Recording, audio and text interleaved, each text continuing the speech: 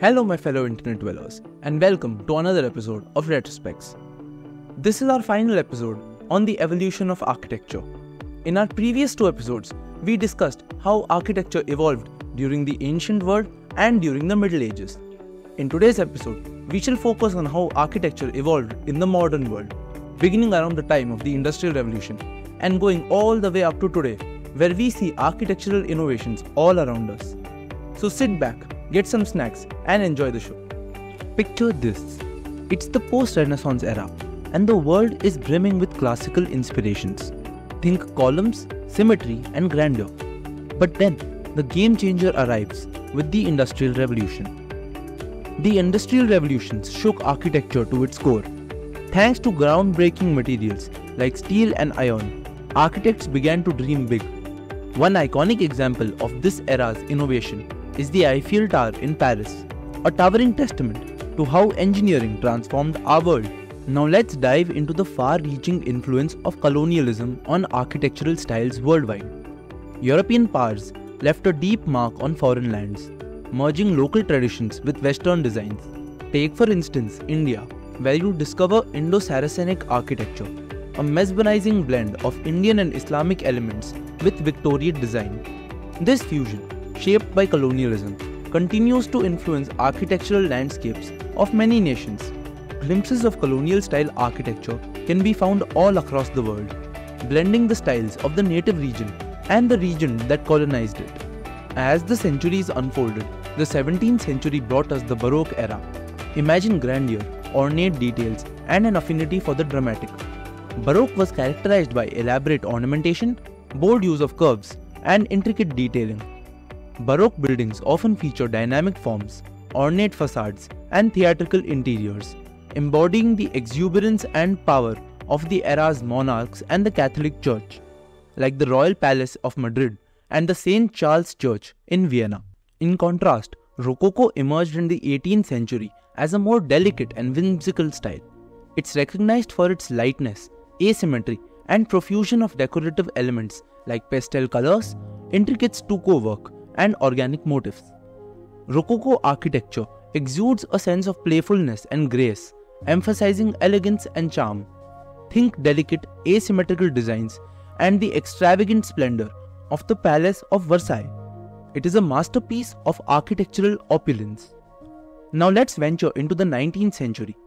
This is where the Gothic revival and neoclassicism gained prominence. Gothic revivalism, a prominent architectural movement of the 19th century, sought to revive and reinterpret the architectural styles of the medieval Gothic period. This revival was a response to the perceived loss of traditional craftsmanship and a yearning for the return to the values of the past in an era of industrialization. Inspired by the soaring cathedrals of the Middle Ages, Gothic revival buildings are characterized by pointed arches, ribbed vaults, and intricate tracery in their windows. Prominent examples include the Palace of Westminster in London and the Washington National Cathedral in the United States. The style not only brought a sense of romanticism to architecture, but also influenced later movements, including the arts and crafts movement and the emergence of American collegiate Gothic style in the early 20th century. Gothic revivalism stands as a testament to the enduring fascination with the architectural and spiritual legacies of the medieval past. Neoclassicism in architecture, prevalent from the late 18th to the early 19th century, was a reaction to the exuberance of the Baroque and Rococo styles. Rooted in the revival of classical Greek and Roman architectural principles, neoclassical buildings are characterized by their symmetrical designs, use of columns and pediments. This style exudes a sense of balance, order, and rationality, reflecting the Enlightenment ideas of reason and intellect. Iconic neoclassical structures include the Parthenon in Nashville and the United States Capitol in Washington, D.C. Neoclassicism has a lasting impact on architecture, influencing the design of public buildings, museums, and universities, and continuing to be celebrated for its timeless elegance and association with democratic values. Art Nouveau, a late 19th to early 20th century artistic and design movement in Europe and the United States, is characterized by its distinctive features. It emphasizes organic and floral motifs characterized by sinuous flowing lines and intricate ornamental detailing. Styled depictions of nature and an embrace of asymmetry set it apart from previous design conventions. Art Nouveau incorporated various elements, including stained glass and wrought iron, influencing multiple art forms, from architecture to interior design to graphic design and fashion. Notable artists and architects associated with Art Nouveau include Alphonse Mucha, Gustave Klimt, Victor Horta, and Antoni Gaudí. Although a relatively short-lived movement, Art Nouveau's impact on subsequent design styles such as Art Deco and its boundary-pushing influence in decorative arts and architecture continue to leave a lasting impact on the world of design and aesthetic. The 20th century was an architectural roller coaster. Modernism took the world by storm with its clean lines and minimalism.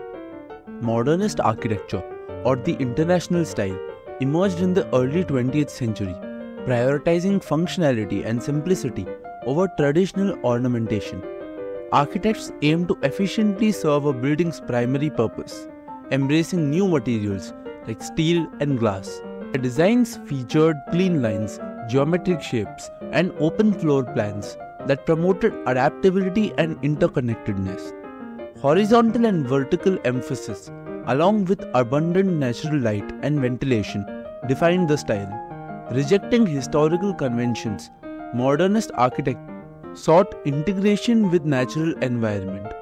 The movement celebrated an industrial aesthetic and influenced architects like Mies van der Rohe, Le Corbusier, and Frank Lloyd Wright. Iconic examples include the Barcelona Pavilion, Villa Savoy, and Falling Water, leaving a lasting impact on contemporary architectural design. But hold on, there's more to the story. Enter Art Deco, bringing with it a symphony of elegance and geometric patterns. Art Deco is a distinctive and influential design and architectural style that emerged in the early 20th century, reaching its peak of popularity during the 1920s and 1930s. It is characterized by a combination of various artistic and design elements that create a unique and often luxurious aesthetic. Some key features of Art Deco are geometric shapes, luxurious materials, bold colors, ornamental detailing, streamlined design, symmetry and balance, and influence on multiple arts, along with a global appeal. Art Deco was a response to the excess of Art Nouveau movement and sought to convey a sense of modernity, glamour, and optimism in the wake of World War I. Its influence can still be seen in many contemporary design elements and continues to be appreciated for its distinctive and timeless aesthetic. High-rises and skyscrapers made their architectural debut in the late 19th century, transforming cityscapes and urban design. The pioneering home insurance building in Chicago, completed in 1885, marked the first use of a steel skeleton structure, a pivotal innovation. This era saw architects like Louis Sullivan shaping the ornate Chicago school style.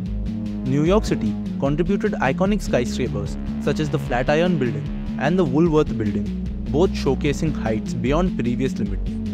The Empire State Building, completed in 1931, exemplified Art Deco and set records in its time. The post-World War II era brought a construction boom in the international style, with structures like the Lever House and the Seagram Building. The mid-20th century saw sleek glass and steel skyscrapers emerge with innovations like curtain wall systems. The late 20th century onward brought even taller and environmentally conscious skyscrapers, including the Petronas Tower in Kuala Lumpur and the Burj Khalifa in Dubai, now the world's tallest building, shaping contemporary urban landscapes with architectural innovation. And let's not forget about postmodernism, where eclectic designs and a playful mix of historical styles redefined the landscape.